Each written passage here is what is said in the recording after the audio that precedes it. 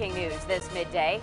A mistrial in the case against a Norfolk daycare operator charged with child abuse. That decision just came down involving Jessica Cherry. Let's get right to 10 on your side investigative reporter Chris Horn, who's been following this trial since it began yesterday. Chris?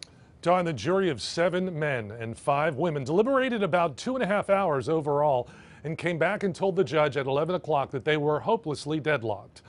38-year-old Jessica Cherry was charged with felony child neglect in a case where a 1-year-old girl was severely injured. The child sustained a fractured skull and bleeding near the brain in June of 2018. A CHKD specialist testified that the injuries were the result of blunt force trauma, but could not specify what caused it. The defense said it could have been an accident or a fall at Cherry's daycare, which at that time was at her apartment in Ocean View.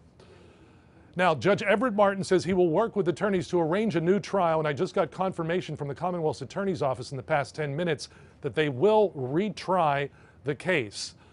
Now, what I was told by a juror coming out anonymously, he told me that the deadlock was 10-2 in favor of acquittal, of Jessica Cherry. Of course, we're going to follow this case as it is retried, and we learned, just as I said a couple minutes ago, this will be tried again. But today it was a mistrial, a 10-2 deadlock by the jury of 7 men and 5 women.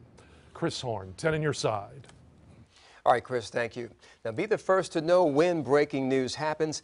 Download the free Wavy app and sign up now for our breaking alerts for your smartphone or tablet. You can take a picture of the QR code on your screen, and the app will open up for you. Be sure to turn on the alerts feature.